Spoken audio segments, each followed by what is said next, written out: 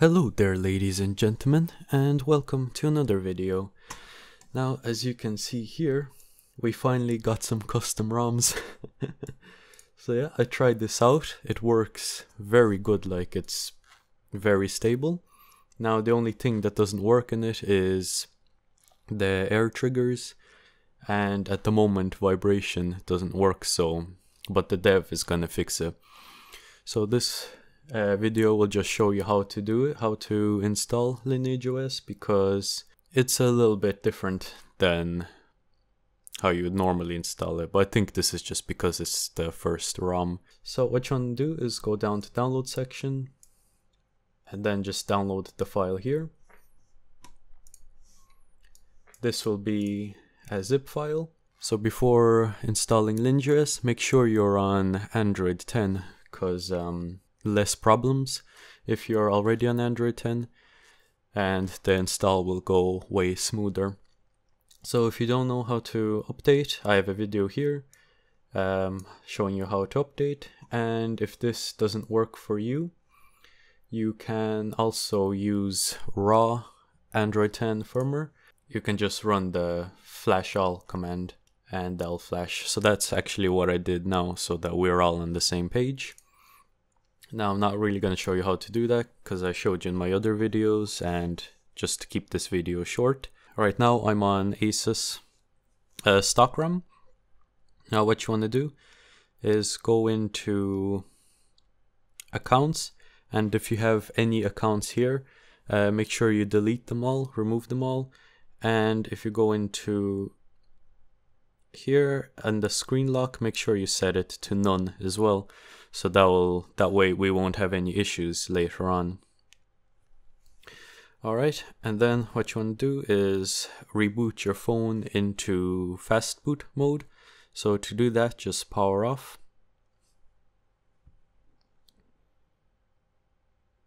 Then once the phone is off, hold down the power button and the volume up key at the same time. Keep holding them until you see this, and so you can just leave it here. For the meantime, plug in your USB cable, USB Type-C, into the side port here. So you see the black one here, not the gold one. Well, I don't think you can even, yeah, it doesn't even fit into the gold one anyway, so that's grand. Just plug in the top one there. And now back onto the PC. What we need to do now is we need to extract the boot image from here. So as you can see here, we have a payload.bin and we need to extract it from here. We do that using payload dumper. Now, if you don't know how to use payload dumper, I have a guide here showing you how. This is the old version of routing, but I show you how to use payload dumper. So there's the URL here, and you will also need to install fastboot and ADB. So you can watch this video as well to see how I set them up, because I show you there. So here's my fastboot platform tools folder. So your one should have ADB and fastboot.exe, so that's the ones that we'll be using. It should look something like this if you downloaded it from the link here. So I won't be showing you how to extract the bootloader as well, because I already showed you in another video, and to keep this video short. If you couldn't be bothered extracting the boot image, I will just link it into my Telegram group. So if you go down to the description of the video, you'll see a Telegram channel, and I'll have the boot images that you need inside a pinned comment. So just enter here, click on pinned comment, and then there you go. Alright, so we can begin now. So over here, where your fastboot tools are, what you want to do is drag in the boot image, whether you extracted it yourself or downloaded it from Telegram. Put inside here, hold shift on your keyboard, press right click, and then you should open with PowerShell. You can use CMD as well, but PowerShell is just less of a pain to use on Windows. To make sure you have everything, type dir and you should have your boot image here, which is what we need. And so run fastboot and then press tab, which will autocomplete the correct syntax. Then what you want to do is type in devices to check if your phone is connected. My one is. If your one is not working, you might need to update your drivers or something. So anyway, mine's working. So now what we want to do is fastboot, flash boot, and then the boot image. So you can just type in boot and then press tab and it will auto-complete for you. And then press enter. So the reason we need to boot this is because we'll be using Lineage OS recovery to install Lineage OS basically, because I could not get it to work with TWP.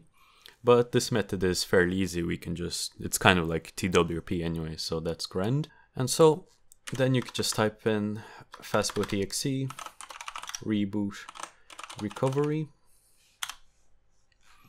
And then your phone should start rebooting. Now sometimes it doesn't boot into recovery, but if that happens, I'll just show you how to do it manually.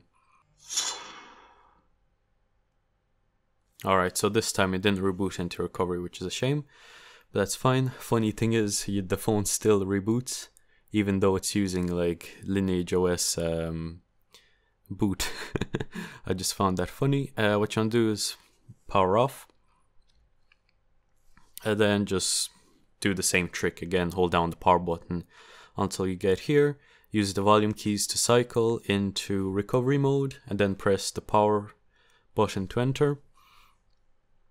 And then your phone should reboot, and you'll be inside Lineage OS recovery, hopefully. Alright, there we go. So as you can see, this looks different from our stock recovery that we normally use. And what you want to do is use the volume keys to go down to apply update from ADB. Click the power button. And then we can just leave the phone here and go back to our PC. So right now, you want to copy the Lineage zip file into your platform tools. So if we type in dir once again, which shows it's kind of like ls for Linux, you should see the zip file here, which is fine. Then you can do fastboot, or ADB actually.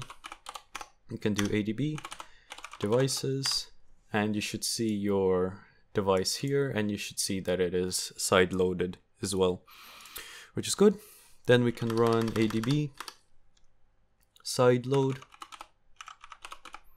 and then the file name, so Lineage, and then you can just press enter, and then there you go, it auto completes for you.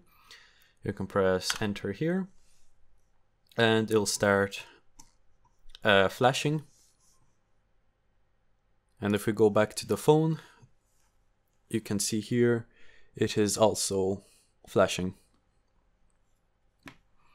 So this takes around 5 minutes or so. So on the PC there, it actually shows the progress here. So just don't touch your phone, leave it running here until it's done. Alright, and there we go. The command exited nicely there. And on the phone, you should be back to the home screen again. And at the bottom, you should see install from ADB completed with status 0. That means it's good. And now what we want to do is wipe data. So reboot to bootloader and press the power button. Alright, right now we're back on bootloader.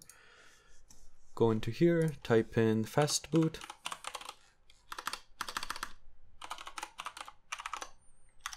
And then do -W, which will wipe user data.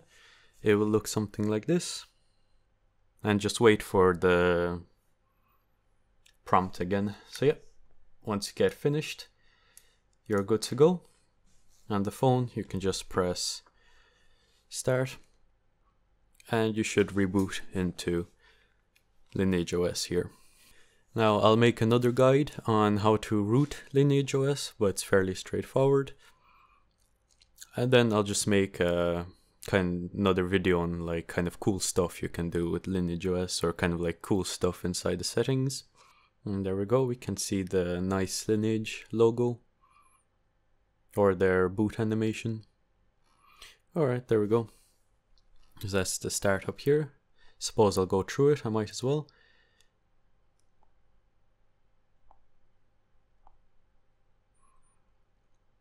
And then I'll actually connect to the network here as well.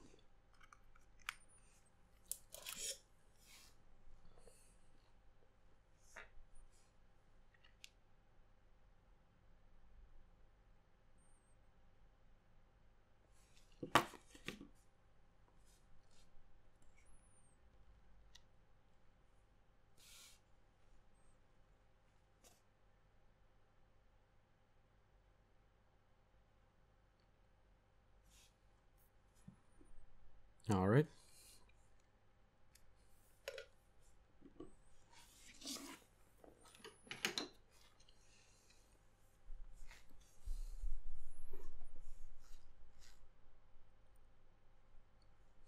Oh jeez, why is it so blurry?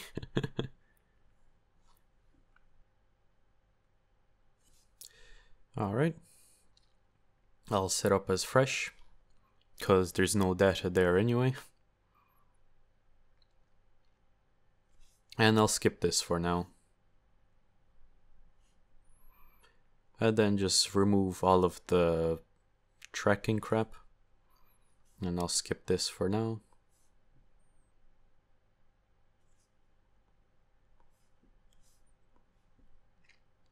Alright, there we go. We have Lineage OS. Some kind of, yeah, so that's it. For further kind of setup and all that kind of stuff, I'll make another video after I make the routing video. So yeah, thanks for watching and bye bye.